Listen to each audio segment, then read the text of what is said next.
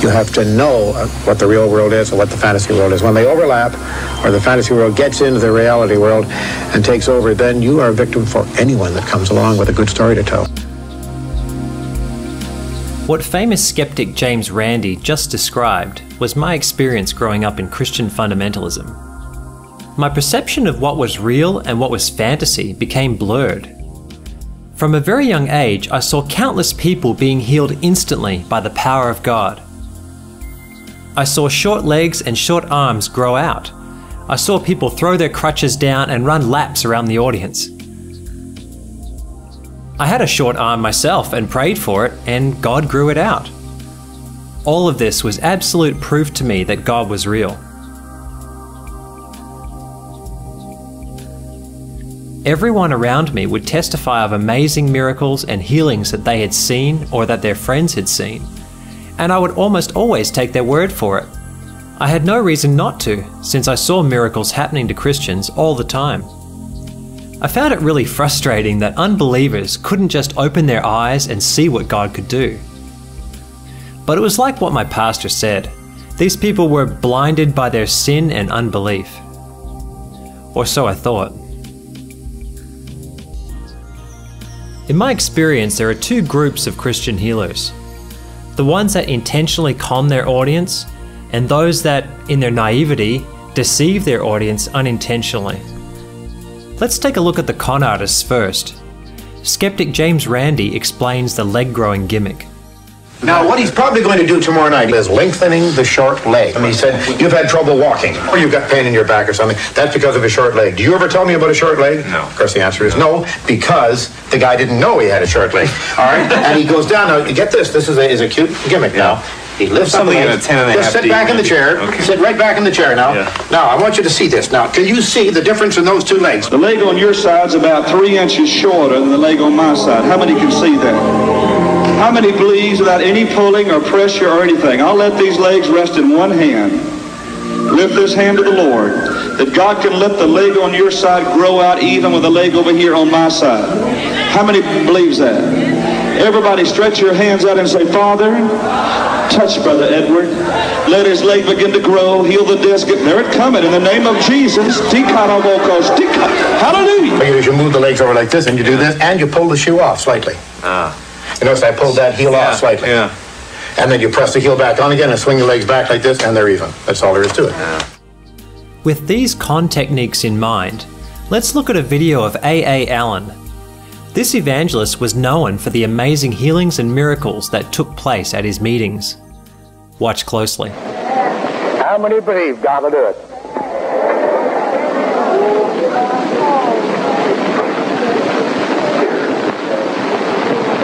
How many believe God to do it?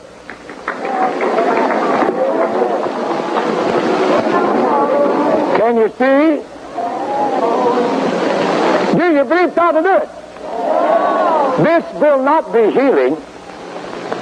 This will be a miracle. Do you believe it? Oh, God. From the top of this woman's feet, Lord, head, down to the bottom of her feet.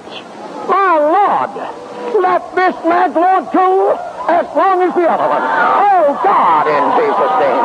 My God, Daddy. Look. Look. Woo, look. Aside from pulling out her shoe and pushing it back on, when the healing takes place, he pushes her legs away from himself to make them even. Notice how we can see more of the soles of her shoes because of the change in angle. Also notice that the length of her short leg doesn't change at all.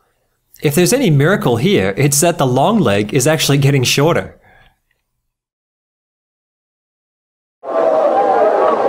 Did you feel it? Yes. Yes. Tell these people what you felt. I felt Lord pull it out even with the other one. She felt the Lord pull it out right with the other one. Funny how they don't seem to notice someone pulling the heel off their shoe in the first place. Though even without the heel pulling technique, people will still swear they felt the leg grow out.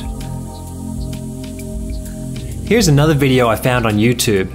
See if you can spot what's happening here. He's still young. How old is he? 13. 13. You look 20, man. You would love it to grow. Yes. Throw the paper away. Okay, look at your legs. Say, I'm healed. I'm healed. In Jesus' name. In Jesus' name. I'm healed. I'm healed. In Jesus' name. In Jesus' name. All right?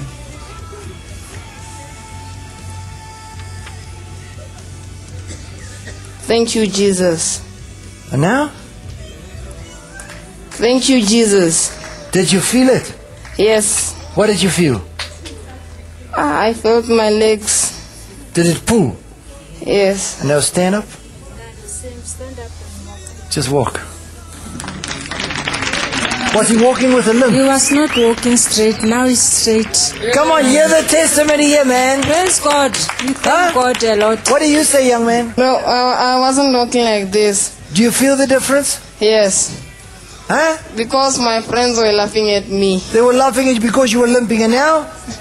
Now I feel great. Let's walk, let's see. I'll play it again, and this time I'll put a marker on the video as a guide.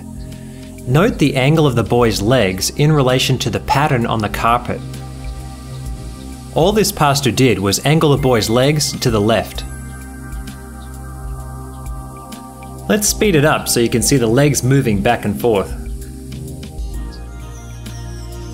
Not much of a miracle, is it? With these con artists, they may use a couple gimmicks like this for impact. But for other miracles, they rely mainly on the fallible testimonies of those that are supposedly healed. If a person thinks they've been healed from some internal problem, then the preacher is off the hook.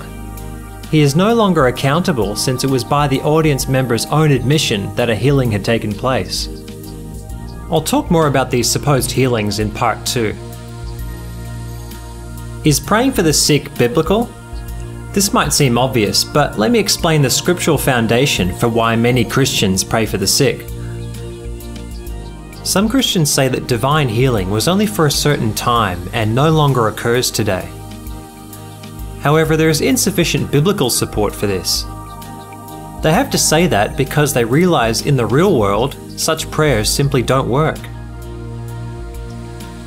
Most Christian groups that pray for the sick are fundamentalist, evangelical, charismatic, or Pentecostal. Generally, these are the groups that take a literal stance on the Bible and believe that God continues to perform miracles today.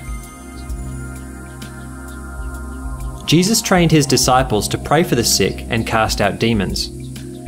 When Jesus ascended up into heaven, he told his disciples, "Therefore, go and make disciples of all nations, teaching them to obey everything I've commanded you," which is what they did in the book of Acts. According to the Bible, all new believers in Christ are called disciples. They are not just the 12 that followed Jesus around. Later on, Paul writes that God distributes the power to heal and perform miracles to individual members in the church, as God sees fit. All of these prayers of healing are to be done in the name of Jesus, because Jesus is the actual healer, not the pastor. So there is certainly fair biblical support for why these preachers do what they do. The question is whether any miracles take place at all. In part 2, I'll talk about the pastors that truly believe God is using them to heal others, and also what I think is really happening when someone is healed. Thanks for watching.